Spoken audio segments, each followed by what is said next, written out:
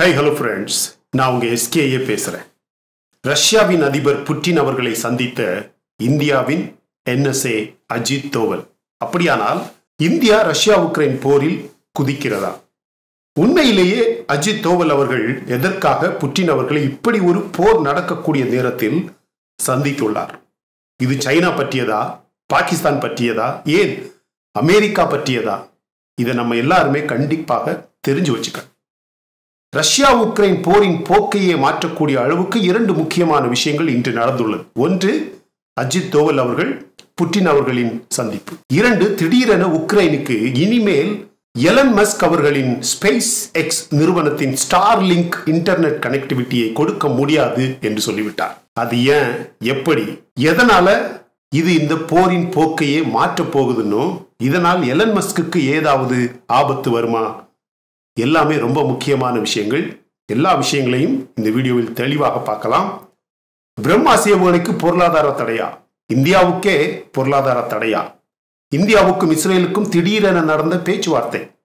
உலகின் பல நாடுகள் ஆப்கானிஸ்தானை விட்டு வெளியே செல்லக்கூடிய நேரத்தில் இந்தியா மட்டும் ஆப்கானிஸ்தானுக்கு உள்ளே செல்கிறது. வை, ஏன் என்ற எல்லா முக்கிய விஷயங்களுமே இந்த வீடியோவில் பார்க்கலாம். சூப்பர் வீடியோ, அதனால கடைசி வரைக்கும் பாருங்க. உலகத்தில் இருக்கக்கூடிய அதிகமான நிறுவனங்கள், முக்கியமாக அமெரிக்கா மற்றும் ஐரோப்பிய நாடுகளின் நிறுவனங்கள், ரஷ்யா உக்ரைன் போரினை காரணமாக காட்டி ரஷ்யாவை விட்டு வெளியே சென்ற காரணத்தால் அந்த நிறுவனங்கள் பெரிய நஷ்டத்தையும் இழப்புகளையும் சந்திக்க ஆரம்பித்துள்ளது அப்படின்னு புட்டின் அவர்கள் ஒரு பெரிய அறிக்கையை வெளியிட்டுள்ளார். இந்த விளையாட்டு இதோடு முடியாது, இன்னும் பெரிய பெரிய விளையாட்டுகள் இருக்கு. அவர்களுக்கு ஆயில் சிக்கல் எப்படி முடியுது, இன்ஃப்ளேஷன் சிக்கல் எப்படி முடியுது, உக்ரைனுக்கு தேவையான ஆயுதங்களை எவ்வளவு நாளுக்கு கொடுக்க போறாங்க, எல்லாமே நான் பார்க்கத்தான் போறேன்னு புட்டின் சொல்லியிருக்காரு. இந்த மனுஷன் எப்படிப்பட்ட மனுஷன்னு எனக்கு இன்னும் புரியல ஃப்ரெண்ட்ஸ். உங்களுக்கு புரியுது? அவரை யாராலும் புரிஞ்சுக்க முடியாது. இஸ்ரேல் நாட்டின் முன்னாள் பிரதமர் பென்னட், நீங்க உக்ரைன் அதிபர் செலன்ஸ்கியை கொலை செஞ்சிடுவீங்களா அப்படின்னு கேட்டதற்கு, அதெல்லாம் கிடையாது, எனக்கு வேற வேலை இருக்கு, வேற முக்கியமான வேலை இருக்கு அப்படின்னு சொல்லி இருந்திருக்கலாம். ஆனா நான் சொல்றேன், இந்த மேற்கத்திய நாடுகளே ஜெலன்ஸ்கியை கொல்லுற அளவுக்கு எல்லாமே நடக்கும் பாருங்க. Putin says foreign companies suffering major losses since leaving Russia. ரஷ்யாவை விட்டு வெளியேறிய பின்னர் வெளிநாட்டு நிறுவனங்கள் கணிசமான இழப்பை சந்தித்து வருவதாக ரஷ்ய அதிபர் புட்டின் சொல்லியுள்ளார். நாடு எதிர்கொள்ளும் பொருளாதார சவால்கள் குறித்து ரொம்ப முக்கியமான மீட்டிங்ல பேசினவரு ஒரு முக்கியமான ஒரு விஷயத்தை இன்னைக்கு சொல்லியிருக்காரு. இந்த ஐரோப்பிய நாடுகளும் சரி, எல்லா மேற்கத்திய நாடுகளும் சரி, முக்கியமாக அமெரிக்காவும் பிரிட்டன் போன்ற நாடுகளும் எப்படி அவர்களுடைய சிக்கல்களை தீர்க்க போறாங்க அப்படிங்கிறத நான் பார்த்துக்கிறேன் அப்படின்னு வெளிப்படையாக சொல்லியிருக்காரு. ரஷ்யா தனது உள்நாட்டு வணிகங்களை ஊக்குவிக்க முயற்சி செய்கிறது, அதன் பொருளாதாரத்தை மேம்படுத்த மிகவும் கவனமாக செயல்படுகிறது. அப்புறம் அவரே சொல்றாரு, தற்போது பெரிய பெரிய மேற்கத்திய நிறுவனங்களுக்கு வரக்கூடிய இழப்புகளுக்கான மிகப்பெரிய காரணம் அவர்கள் ரஷ்யாவை விட்டு சென்றதுதான் அப்படின்னு சொல்றாரு. Elon Musk SpaceX firm bars Kyiv from using Starlink technology for drone control. Elon Musk திடீர்னு ஏதாவது சொல்லிடுறாரு. 2022ஆம் ஆண்டில் ஆகஸ்ட், அக்டோபர், அப்புறம் தொடக்கத்தில் ஒரு மார்ச், ஏப்ரல், அந்த டைம்ல 3 அனௌன்ஸ்மெண்ட் கொடுத்திருந்தார். ஃபர்ஸ்ட் சொல்லியிருந்தாரு, ரொம்ப நாளைக்கெல்லாம் எங்களால இந்த உக்ரைன் நாட்டுக்கு இலவசமாக இந்த ஸ்டார்லிங்க் கனெக்ஷன் கொடுக்க முடியாது அப்படின்னு ஃபர்ஸ்ட் ஒரு ஏப்ரல், மே அந்த டைம்ல சொல்லியிருந்தார். அப்புறம் திடீர்னு ஆகஸ்ட்ல என்ன சொன்னார்னா, இல்ல இட்ஸ் ஓகே, அதை நாங்கள் பார்த்துக்கலாம் அப்படின்னு சொல்லியிருந்தார். அப்புறம் திருப்பி அக்டோபர்ல சொல்லியிருந்தாரு, என்னதான் பிரச்சனை வந்தாலும் நான் ஃப்ரீயா இந்த கனெக்ஷனை, ஸ்டார்லிங்க் கனெக்ஷனை உக்ரைனுக்கு கொடுக்க போறதே கிடையாது. ஸ்டார்லிங்க் கனெக்ஷன் பத்தி உங்க எல்லாருக்குமே தெரியும். எலன் மஸ்க்கு SpaceX அப்படின்னு ஒரு நிறுவனம் இருக்கு. இந்த நிறுவனம் நம்ம செயற்கைக்கோள்களை சுத்தி பூமியை சுற்றக்கூடிய வட்டத்தில் ஸ்டார்லிங்க் அப்படிங்கிற ஒரு இன்டர்நெட் கனெக்ஷனுக்காக நிறைய சேட்டலைட்ஸ் இருக்கு my friends. But he's a genius. இந்த SpaceX நிறுவனம் டெஸ்லா ஒரு பக்கம், முக்கியமாக இந்த SpaceX நிறுவனம் உலகத்தையே மாற்றக்கூடிய அளவுக்கு ஒரு மிகப்பெரிய டெக்னாலஜி. இன்னைக்கு அமெரிக்கா, ரஷ்யா, உக்ரைன் இந்த மாதிரி பெரிய பெரிய நாடுகளில் இதனோட இம்ப்ளிமெண்டேஷன் ரொம்ப பெரிய அளவில் பரவிடுச்சு. ஆனால் இந்தியா போன்ற நாடுகள் இன்னும் வரல.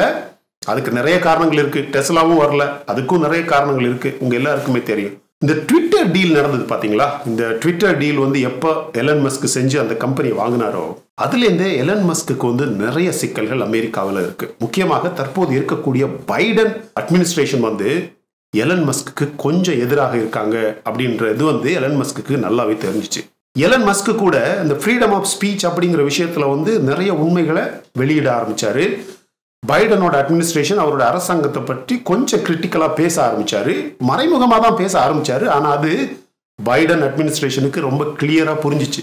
எனவே இந்த ஆகஸ்ட், செப்டம்பர், அக்டோபர் மாதத்துல நிறைய சிக்கல்கள் எலன் மஸ்க்கு வர ஆரம்பிச்சது. முக்கியமாக ஒரு சில லீகல் லிட்டிகேஷன்ஸ் அதிகமாக வர ஆரம்பிச்சது. இந்த டெஸ்லா நிறுவனத்தை பற்றி ஒரு ஆட் வந்து ஒரு 2-3 வருஷத்துக்கு முன்னாடி செஞ்சிருந்தது வந்து ஒரு பெரிய புகழை கிளப்புச்சு. அதுல வந்து உண்மையிலேயே யாருமே இல்லாம ஒரு கார் வந்து தானாகவே ஓடுற மாதிரி ஒரு ஆட் செஞ்சு வெளியிட்டு இருந்தாங்க. இப்ப திடீர்னு பைடனோட நிர்வாகம் அதை என்ன பண்ணுச்சுன்னா, ஆட்களை வச்சு அந்த வீடியோவை எடுத்து இது வேணும்னே எலன் மஸ்க் வந்து மக்களை ஏமாத்திருக்காரு அப்படின்னு ஒரு கேஸ் போட்டாங்க. அது ஒண்ணு. அப்புறம் இன்னொன்று வந்து இந்த ட்விட்டர் டீல் பண்ணாங்க பாத்தீங்களா, அதுலேயே வந்து எலன் மஸ்க் ஏதோ கோல்மால் பண்ணிட்டாப்ல அப்படின்னு ஒரு கேஸ் போட்டாங்க. இப்போ இந்த கேஸ் வந்து இந்த ஆகஸ்ட், செப்டம்பர், அக்டோபர், நவம்பர் இந்த 4 மாசத்துல தான் ஃப்ரெண்ட்ஸ் ரொம்பவும் உச்சகட்டத்தில் போராட்டமான ஒரு சூழ்நிலையில இருந்தது. அந்த டைம்ல கொஞ்சம் டைம் வாங்கணும் அப்படிங்கிறதுக்காக, கொஞ்சம் பிரீத் பண்ணணும் அப்படிங்கிறதுக்காக எலன் மஸ்க் வந்து என்ன பண்ணிட்டாப்ல, இட்ஸ் ஓகே, நாங்கள் முடிஞ்ச அளவுக்கு எங்களால் எந்த அளவுக்கு உதவி செய்ய முடியுமோ அந்த அளவுக்கு உதவி செய்கிறோம் அப்படின்னு இந்த ஸ்டார்லிங்க் பயன்படுத்தலாம் அப்படின்னு, இலவசமாகவே பயன்படுத்தலாம் அப்படின்னு உக்ரைனுக்கு விட்டு கொடுத்தாப்புல. ஆனா இப்ப அது என்ன ஆயிடுச்சுன்னா, அந்த ட்ரோன் கட்டுப்பாட்டுக்கு ஸ்டார்லிங்க் தொழில்நுட்பத்தை பயன்படுத்த உக்ரைனுக்கு தடை விதித்து விட்டது. அதாவது உக்ரைன் தலைநகர் கீவ் தனது தொழில்நுட்பத்தை ட்ரோன் கட்டுப்பாட்டுக்கு பயன்படுத்த தடை விதித்தது எதுக்குன்னா, சரியான அங்கீகாரம் இல்லாமல், சிம்பிள் பேமெண்ட் செய்யாமல் ஸ்டார்லிங்கின் தொழில்நுட்பத்தை உக்ரைன் பயன்படுத்துவது தற்போது கண்டறியப்பட்டுள்ளது. அதனாலதான் நாங்க இந்த முடிவு எடுத்திருக்கோம். இந்த சம்பவம் தொழில்நுட்பத்தின் பாதுகாப்பான மற்றும் பொறுப்பான பயன்பாட்டின் முக்கியத்துவத்தை அடிப்படையாக கொண்டு நாங்க எடுத்திருக்கக்கூடிய முடிவு. குறிப்பாக ட்ரோனை கண்ட்ரோல் பண்ணக்கூடிய இதுல வந்து எங்க ஸ்டார்லிங்க் கனெக்ஷனை பயன்படுத்த முடியாது அப்படின்னு எலன் மஸ்க் சொல்லிட்டாப்புல. நீங்க நினைப்பீங்க இது எப்படி இந்த ரஷ்யா உக்ரைன் போரின் போக்கையே மாற்றும் அப்படின்னு கேட்பீங்க. கண்டிப்பாக ஃப்ரெண்ட்ஸ், ரஷ்யாவை எதிர்த்து தற்போது உக்ரைன் ஓரளவுக்கு தாக்கி பிடிக்க முடியுதுன்னா அது அங்க இருக்கக்கூடிய ஒரு சில கனெக்டட் ரொம்பவும் நவீன மாடர்ன் வெப்பன்ஸ் இருக்கு பாத்தீங்களா. அதனாலதான் அதுக்கு எல்லாத்துக்குமே கனெக்டிவிட்டி தேவை. ரஷ்யா உக்ரைனுக்குள்ள போனதுமே அவங்க செஞ்ச முதல் வேலை என்ன தெரியுமா? எல்லா satellite connections, internet connections, telephone connections, எல்லா கனெக்ஷன்ஸையும் முதல்ல அதைத்தான் கட் பண்ணாங்க. ஆனா இந்த ஸ்டார்லிங்க் வந்து டைரக்டா சேட்டலைட் ரிலேட்டட் அப்படிங்கிறதுனால இந்த ஸ்டார்லிங்க் கனெக்ஷன் மட்டும்தான் உக்ரைன் நாட்டுக்குள்ள வேலை செஞ்சுக்கிட்டே இருந்துச்சு. அதனாலதான் ஓரளவுக்கு எல்லா ஆயுதங்களையுமே உக்ரைன் நாட்டுனால பயன்படுத்த முடிஞ்சது. மை டியர் ஃப்ரெண்ட்ஸ், என்ன கேட்டீங்கன்னா நம்ம நாட்டில் கூட இது மாதிரியான ஒரு புதிய தொழில்நுட்பம் எந்த ஒரு பிசிக்கல் ஹார்ட்வேர் எக்யூப்மெண்ட்ஸுமே சாராம நேரடியாக செயற்கைக்கோளில் இருந்து பயன்படுத்தக்கூடிய அளவுக்கு நம்ம இன்டர்நெட் கனெக்டிவிட்டி இருக்கணும். முக்கியமாக ட்ரோன் ஆயுதங்களை பயன்படுத்துவதற்கு அப்படிப்பட்ட வசதிகள் கண்டிப்பாக இருக்கணும். அடுத்த முக்கியமான விஷயம், இப்படிப்பட்ட ஒரு திருப்பமான நேரத்தில் நம்ம அஜித் தோவல் வந்து ரஷ்யாவுக்கு போயிருக்காரு. ரஷ்யாவுக்கு போனதோட மட்டும் இல்லை ஃப்ரெண்ட்ஸ், புட்டினை நேரடியாக பார்த்து பல மணி நேரம் உட்கார்ந்து பேசியிருக்கிறார். ரொம்ப முக்கியமான ஒரு விஷயம் மை டியர் ஃப்ரெண்ட்ஸ்.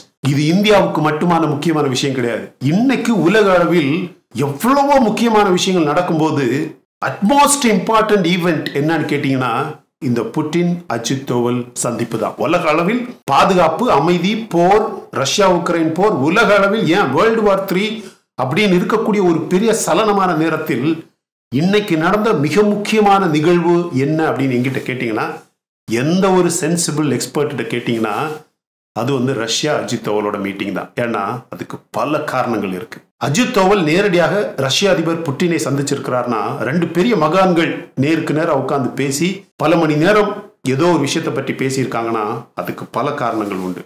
நீங்க நல்லா கவனிங்க. கடந்த 2 வாரமாக ஃபர்ஸ்ட் வந்து அமெரிக்கால இருந்தார் அஜித் தோவல். அவர் ஒரு நேஷனல் செக்யூரிட்டி அட்வைசர். அப்படியே சும்மா எல்லா அட்வைசர் மாதிரி உள்ள ஆள் கிடையாது. சரியா?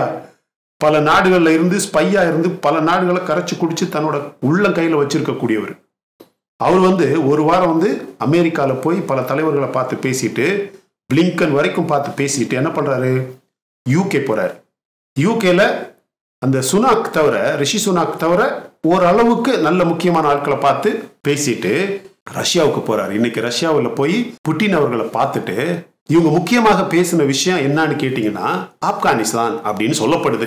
ஆனா என்னை பொறுத்த வரைக்கும் அது உண்மை கிடையாது. கண்டிப்பாக இந்த ரஷ்யா உக்ரைன் போரில் இந்தியாவின் பங்கு என்ன, இந்தியா பக்கத்திலிருந்து உங்களுக்கு என்ன உதவி வேணும், இந்த உதவியை நம்ம எப்படியெல்லாம் செய்யலாம், எந்த மாதிரியான மறைமுகமான வழிகளில் இந்த இதை நம்ம செய்யலாம், கண்டிப்பாக எப்படிப்பட்ட சூழல்களில் இந்தியாவை சாங்ஷன் பண்ணணும், பொருளாதார தடைகள் போடணும், இந்தியாவுக்கு அழுத்தம் கொடுக்கணும் அப்படின்னு அமெரிக்கா மற்றும் பல மேற்கத்திய நாடுகள் யோசிப்பாங்க அப்படின்னு எல்லா ப்ராபபிலிட்டிஸுமே இன்னைக்கு ரஷ்ய அதிபர் புட்டினும் நம்ம என்எஸ்ஏ அஜித் தோவலும் கண்டிப்பாக பேசியிருப்பாங்க.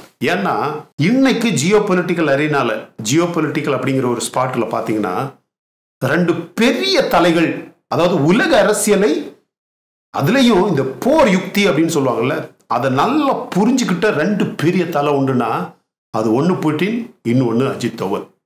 இந்தியாவில் அஜித் தோவல் அளவுக்கு போர் யுக்தி அந்த மெச்சூரிட்டி இருக்கக்கூடிய ஆள் வேற யாருமே கிடையாது. I will write it on paper and give, I will write it on tablet. ஆனா ரஷ்யாவில் அப்படி இருக்கிறது யாருன்னு கேட்டீங்கன்னா கண்டிப்பாக புட்டின். உலக அளவுல இவங்களை தவிர வேற யாராவது இருக்காங்கன்னு கேட்டீங்கன்னா ஒரு ஆளை சொல்லுங்க பார்ப்போம். நான் இன்னைக்கே சரி நான் தப்புன்னு ஒத்துக்கிறேன், ஒரு ஆளை சொல்லுங்க பார்ப்போம். ஜின்பிங்கா, நார்த் கொரியா பிரசிடென்டா, பைடனா, எழுதி கொடுத்தாலும் அவருக்கு படிக்க தெரியல, பிளிங்கனா, பிளிங்கனுக்கு இந்த என்ன ஹியூமன் ரைட்ஸ் அப்படிங்கிறத தவிர வேற எதுவுமே கவர் பண்ண தெரியாது. வேற யார் ஒரு ஆளை சொல்லுங்க. இன்னைக்கு உலகத்துல போர் யுக்தி உலக அரசியல ரொம்பவும் விளக்கமாக இப்படி பண்ணா இப்படித்தான் பண்ணணும், இவங்க இப்படி நம்ம இப்படி பண்ணோம்னா இவங்க இந்த ஸ்டெப் தான் எடுப்பாங்க, அதுக்கு நமக்கு என்ன பதில், plan A, plan B, plan C அப்படின்னு யோசிக்கிற அளவுக்கு உலக அரசியல் புரிஞ்சுக்கிட்டு, போர் யுக்தி புரிஞ்சுக்கிட்டு, யார் யாரோட ஆயுதங்கள் எங்கெங்க இருந்தா எப்படி வேலை செய்யும், யார் யாருக்கு என்னென்ன ஆபத்து, ஜியோ பொலிட்டிக்கலா எப்படி எப்படி மூவ் பண்ணா யார் யார் எங்க வருவாங்க, யார் யாருக்கு எந்த மாதிரியான தோல்விகள் வரும், தோல்வி வர்றதுக்கு முன்னாடி அவன் எந்தெந்த மூவ் பண்ணுவான், அப்ப நமக்கு அது எப்படி ஆதாயமா இருக்கும் அப்படின்னு யோசிக்க தெரிஞ்ச ரெண்டு பெரிய மண்டைங்க யாருன்னு கேட்டா ஒன்னு புட்டின், ஒன்னு அஜித் தோவல், இந்தியாவின் என்எஸ்ஏ அஜித் தோவல். கண்டிப்பாக இவங்க ஆப்கானிஸ்தானை பற்றி பேசி இருக்காங்க, சரியா? ஏன்னா ஆப்கானிஸ்தானை விட்டு துபாய், சவுதி அரேபியா இது மாதிரி நாடுகள் அந்த நாட்டை விட்டு வெளியே போயிடுச்சு. நம்ம போன வாரம் நம்ம வீடியோல பேசியிருந்தோம். ஆனா அப்படிப்பட்ட ஒரு நேரத்தில் இந்தியா உள்ள போகுது. சும்மா போகல, என்ன சொல்லிட்டு போகுது தெரியுமா? எப்போதுமே எப்படிப்பட்ட சூழ்நிலையாக இருந்தாலும் நாங்க ஆப்கானிஸ்தானை கைவிடவே மாட்டோம் அப்படின்னு சொல்லியிருக்காங்க. யாரு? இந்தியா. இதை நேரடியாக ரஷ்யாவை பார்த்து அஜித் தோவல், புட்டினை பார்த்து அஜித் தோவல் பேசியிருக்கிறார். அதுக்கு என்ன காரணம்னா ஆப்கானிஸ்தானை விட்டு அமெரிக்கா போயிடுச்சு அப்படின்னா உனக்கு அங்க வேலை இல்லைன்னு அர்த்தம். அப்ப இதுல நாட்டம் உள்ள, இதுல அக்கறை உள்ள நாடாக பார்த்தா இப்ப இருக்கிறது இந்தியா. சோ இந்தியா ஒரு முடிவு எடுக்கணும்னா அமெரிக்கா ஏற்கனவே ஆப்கானிஸ்தானை விட்டு போயிட்டதுனால அவங்ககிட்ட போய் இதை பற்றி பேசுறதுல எந்த பிரயோஜனம் கிடையாது, எந்த பயனுமே கிடையாது. அதனாலதான் கரெக்டான நேரத்தில் போய் பேசியிருக்கிறார். யாரு? Ajith Doval. Western sanctions will not disrupt India Russia defence partnership அப்படின்னு யார் சொல்லியிருக்கா? இந்த BrahMos ஏவுகணையை தயாரிக்கக்கூடிய அந்த நிறுவனத்தின் சீஃப் தலைவர் சொல்லியிருக்கிறாரு. ஏன் சொல்றாருன்னு நீங்க யோசிப்பீங்க இல்லையா? மேற்கத்திய தடைகள் இந்திய ரஷ்ய பாதுகாப்பு கூட்டாண்மையை, இந்திய ரஷ்ய உறவுகளை எப்போதுமே சீர்குலைக்காது அப்படின்னு இந்தியாவின் BrahMos ஏவுகணையை தயாரிக்கக்கூடிய ஏரோஸ்பேஸ் நிறுவனத்தின் தலைவர் சொல்லியுள்ளார்.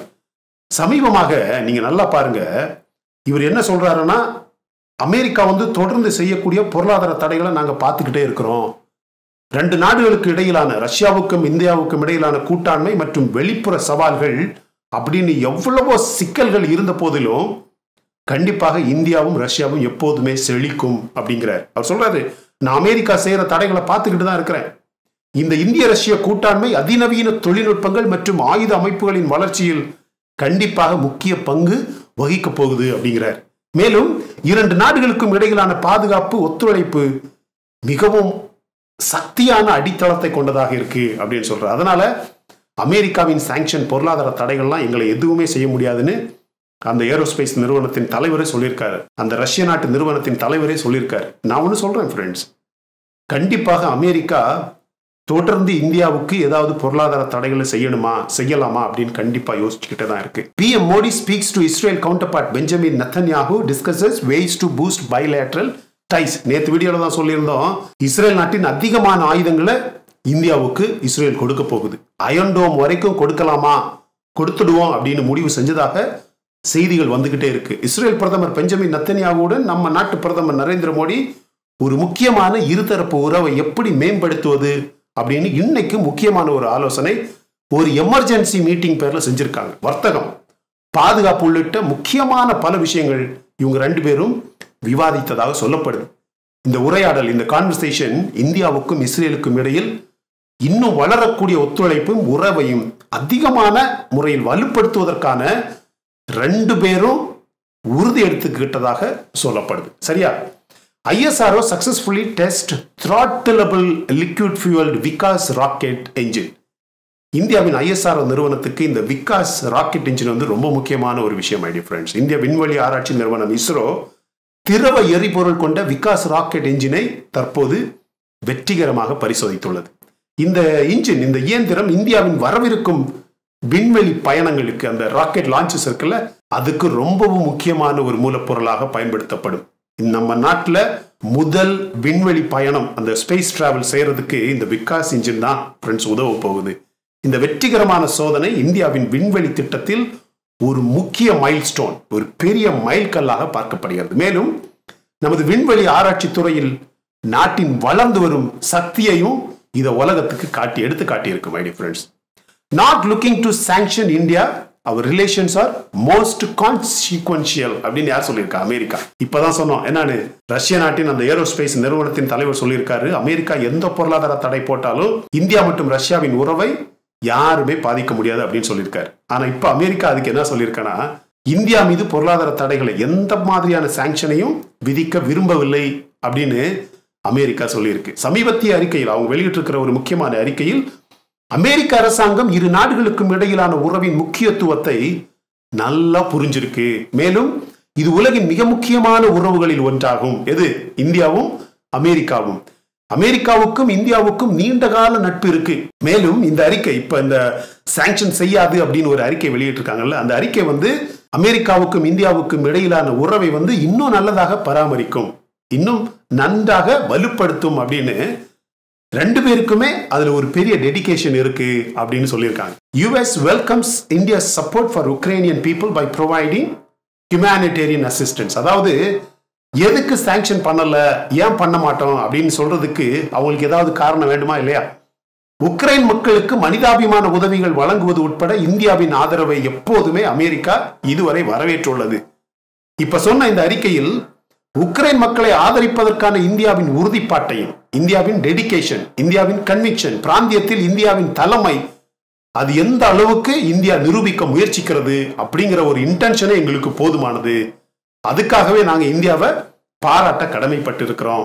இந்த ஆதரவு அமெரிக்காவுக்கும் இந்தியாவுக்கும் இடையிலான நெருக்கமான உறவுக்கு ஒரு பெரிய சான்று, பெரிய எக்ஸாம்பிள். எனவே இந்தியா அமெரிக்கா உறவு எப்போதுமே உலகத்துக்கு ஒரு நல்ல பயனுள்ள உறவாக தான் இருக்கும். அதனால நாங்க எப்போதுமே இந்தியாவை சாங்ஷன் பண்ண மாட்டோம், இந்தியாவுக்கு எந்த பொருளாதார தடைகளுமே செய்ய மாட்டோம் அப்படின்னு அமெரிக்கா சொல்லியிருக்கு. இவங்களை நம்பலாம்? நான் நம்பல. India will never abandon Afghanistan people, says NSA Ajit Doval in Moscow. Afghanistan மக்களை இந்தியா ஒருபோதுமே கைவிடாமல் பாதுகாக்கும் அப்படின்னு அஜித் தோவல் சொல்லியிருக்காரு. எங்க இருந்து? ரஷ்யால இருந்து சொல்றாரு. ரஷ்யாவில் சமீபத்தில் நடந்த கூட்டத்தில், புட்டினுடன் நடந்த கூட்டத்தில் அஜித் தோவல் ஆப்கானிஸ்தானின் நிலைமை ரொம்ப மோசமாயிடுச்சு, பல நாடுகள் அந்த நாட்டை விட்டு வெளியே போகுது, ஆப்கானிஸ்தான் மக்களை ஆதரிப்பதற்கும் அந்த பிராந்தியத்தில் அமைதி மற்றும் ஸ்டெபிலிட்டியை மேம்படுத்துவதற்கும் இந்தியா கண்டிப்பாக கமிட்டட் ஆயிடுச்சு, அதை யாருமே மாற்ற முடியாது, அது எப்படிப்பட்ட சிக்கலாக இருந்தாலும் இந்தியா சமாளித்துக் கொள்ளும் அப்படிங்கிற அறிக்கையை, இந்த பிராந்தியத்தில் இந்தியாவின் தலைமை பாத்திரத்தை, அமைதி மற்றும் பாதுகாப்பை தேடுவதில் ஆப்கானிஸ்தான் மக்களை ஆதரிப்பதற்கான எல்லா ஏற்பாடுகளையும் இந்தியா கண்டிப்பாக செய்யும், அதற்கு யார் எதிராக வந்தாலும் இந்தியா சமாளிக்க தயார் அப்படின்னு புட்டினை பார்த்துட்டு ரஷ்யால இருந்துகிட்டே நம்ம NSA அஜித் தோவல் அவர்கள் அறிக்கை ஒன்று வெளியிட்டிருக்கிறார். இது யாருக்கு சொன்னது தெரியுமா? சைனா, பாகிஸ்தான் இந்த மாதிரி நாடுகளுக்கு சொன்ன எச்சரிக்கை.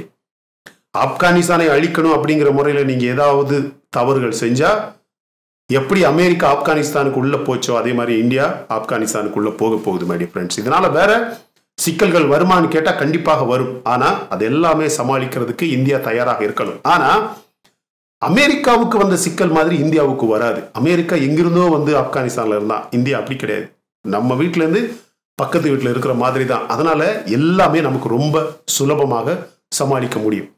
Quad nations launch Quad cyber challenge to improve cyber security. இது ஒண்ணும் இல்ல, கொஞ்ச காலமாகவே இந்த வடகொரியா, சைனா, பாகிஸ்தான் 3 நாடுகளுமே நிறைய சைபர் அட்டாக் வந்து முக்கியமாக ஆசிய கண்டத்தில் செய்யறது உங்க எல்லாருக்குமே தெரியும். நம்ம 4 நாடுகள் அமெரிக்கா, ஜப்பான், ஆஸ்திரேலியா மற்றும் இந்தியா, இந்த 4 நாடுகள் உள்ளடக்கிய குவாட் நாடுகள் 4 பேருமே ஒன்று சேர்ந்து சைபர் பாதுகாப்பை மேம்படுத்த குவாட் சைபர் செக்யூரிட்டி அப்படின்னு ஒரு திட்டத்தை தொடங்கியிருக்காங்க.